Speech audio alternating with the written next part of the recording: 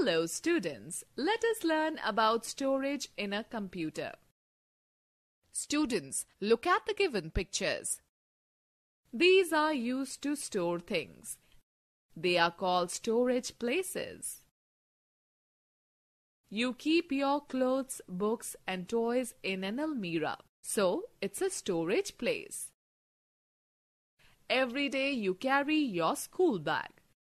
Your school bag is a storage place for keeping your books and notebooks.